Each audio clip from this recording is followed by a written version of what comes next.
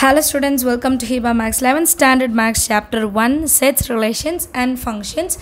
Example 1.25 பார்க்கலாம். Let f is equal to 1, 2, 3, 4, 2, 2 and g is equal to 2, 1, 3, 1, 4, 2. Find g of f and f of g. ஒரு function கொடுத்துருந்தா கண்டுபிடிக்கலாம், but நமக்கு வந்து ordered purse கொடுத்துட்டு கண்டுபிடிக்க சொல்கிறாங்க. இதுவுமே ரொம்ப ஈஸி தான். சொல்யூஷனில் ஃபஸ்ட்டு f என்னன்னு எழுதிக்கலாம். 1, 2, 3, 4, 2, 2. இப்போ இந்த ஃபங்க்ஷனோட டொமைன் என்ன, ரேஞ்ச் என்னன்னு கண்டுபிடிச்சிடலாம். டொமைன்னா கமாக்கு முன்னாடி உள்ளது, ஞாபகம் இருக்கா? 10th படிச்சிருப்போம். 1, 2, 3 ஆர்டராக எழுதிக்கலாம். அடுத்தது ரேஞ்ச், கமாக்கு அப்புறம் 2, 4 மறுபடியும் 2 ரிப்பீட் ஆகுது, ஸோ 2, 4 மட்டும் எடுத்துக்கலாம். சரியா? இப்போ அடுத்தது ஜியோடது வேல்யூ எழுதிக்கலாம். ஆர்டர்ட் பேர் 2, 1, 3, 1, 4, 2. சேம் ஜிக்கும் இப்போ டொமைன் என்ன, ரேஞ்ச் என்னன்னு கண்டுபிடிக்க போகிறோம். டொமைன் வந்து கமாக்கு முன்னாடி வர்றது 2, 3, 4. ரேஞ்சோட இடத்துல 1 and 2 மட்டும்தான் இருக்குது. இப்போ ஜி ஆஃப் எஃப் கண்டுபிடிக்கணும்னா ஃபஸ்ட்டு ஜி ஆஃப் எஃப்பில் 1 எடுத்துக்கணும். So G of F of 1, F of 1 எடுக்கும் போது ஃபங்க்ஷன் 1 இருக்கா, 1ஓட ஆன்சர் என்ன, 2. ஸோ அப்போ எஃப் ஆஃப் 1ஓட வேல்யூ என்ன, 2. அதை ஜி ஆஃப்னு எடுத்துக்கணும். இப்போ ஜி ஆஃப் 2னா ஜி ஃபங்க்ஷனில் 2 கொஷனுக்கு ஆன்சர் என்ன, 1. So answer is 1. இவ்வளோ தான். அடுத்தது ஜி ஆஃப் எஃப் ஆஃப் 2 எடுத்துக்கலாம். செகண்டு 2 இருக்கு இல்லையா, ஸோ எஃப் ஆஃப் 2 எங்கே இருக்குது, இங்கே இருக்குது. அதோட answer 2. So G of 2, again G of 2னா 1 தானே, 2, 1, ஸோ 1. அடுத்தது G of F of 3, last அது தானே இருக்குது டொமைனில், G of F of 3. So அப்போ எஃப் ஆஃப் 3னா 3, 4.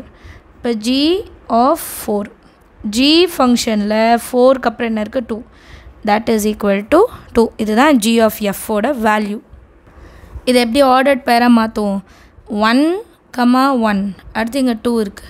2, 1, அடுத்து இங்கே 3 இருக்குது. 3, 2.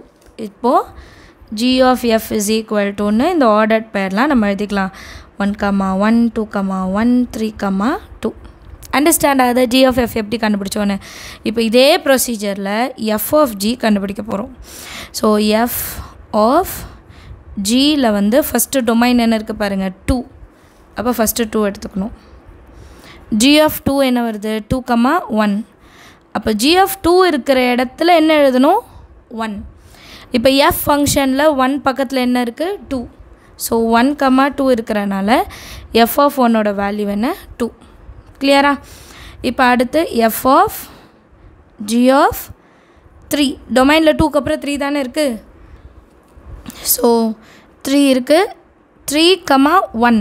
அடுத்தது எப்படி வரணும், F of 3, 1. So F of 1, again F of 1 வந்து 2 தான். ஆல்ரெடி நம்ம கண்டுபிடிச்சிட்டோம் இல்லையா. அடுத்து F of G of 4, G of 4, G இப்போ ஜி ஃபங்க்ஷனில் 4, என்ன இருக்குது, 2 இருக்குது. ஸோ அதுதான் எழுத போகிறேன். எஃப் ஆஃப் 2, இப்போ எஃப் ஃபங்க்ஷனில், இப்போ எஃபோட ஃபங்க்ஷனில் 2, 2ன்னு இருக்குது. ஸோ எஃப் ஆஃப் 2ஓட வேல்யூவும் 2 தான். ஆர்டர்ட் பேர் எழுதிடலாமா. 2, 2 நம்ம ஃபஸ்ட்டு என்ன எடுக்கிறோம், டொமைன் என்ன எடுக்கிறோம், அப்புறம் ஆன்சர் 3, 2, அப்புறம் 4, 2. இப்போ எஃப் ஆஃப் ஜியில் ஆர்டர்ட் பேர்ஸ் மட்டும் தனித்தனியாக எழுதிக்கலாம். 2, 2, 3, 2, 4, 2. அண்டர்ஸ்டாண்ட் ஆஃப் த சம் எல்லாருக்கும் ரொம்ப ஈஸி. இப்போ ஜி ஆஃப் எஃப்னா எஃப்போட டொமைனில் இருக்கிறத ஒன்று எடுத்துக்கோங்க. டொமைனில் வர நம்பருக்கு கமாக்கு அப்புறம் என்ன வருதோ அதுதான் ஆன்சராக எடுத்துக்கணும். அந்த ஆன்சரை ஜி ஃபங்க்ஷனில் போய் எங்கே இருக்குது, இப்போ 1 எடுத்துக்கிட்டோன்னா 1, 2, ஜியில் 2 எங்கே இருக்குது, இங்கே 2, 1. அப்போ 1 தான் ஆன்சர். அந்த மாதிரி ஞாபகம் வச்சுக்கோங்க. சரியா?